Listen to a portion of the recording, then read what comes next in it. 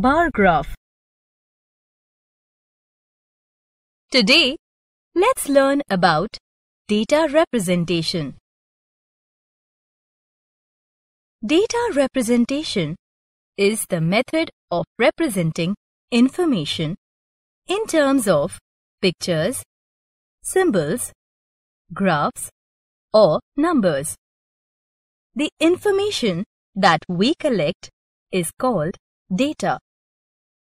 We can reach certain conclusions on studying the data. There are different methods of data representation. One of them is bar graph. Bar graphs may be horizontal or vertical. Now, let's look at the data chart of the flowers collected. We have already represented this data using a pictograph. Now, another way of representing this data is through a bar graph. Every bar graph has 1. A title, which tells us what the bar graph is about. 2.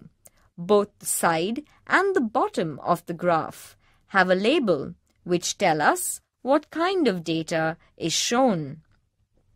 3. The scale tells us the number each block is equal to. Now, let's see how we can read this bar graph of the flower farm example. The title, Flowers Collected, tells us the bar graph is about the number of flowers collected. The labels give us the information that the data is about who collected the flowers and how many.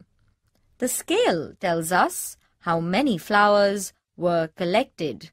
Hence, from the bar graph, we can say Simi collected 5 flowers, Sanya collected 7 flowers, and Suzanne collected 4 flowers. Max, the mouse, ate some fruits. Let's read this bar graph.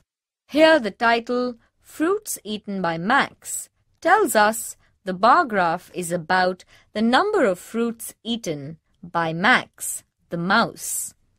The labels tell us that the data is about the kind and number of fruits eaten. The scale tells us the number of fruits eaten. Hence, from the bar graph we can say Max ate 2 mangoes, 4 cherries, 5 apples, and 3 oranges. From the information so obtained, we can say how many fruits Max ate in all, how many more apples he ate than mangoes, and so on. Hence, we can obtain a lot of information from a bar graph too. Hope it was fun to learn about bar graph.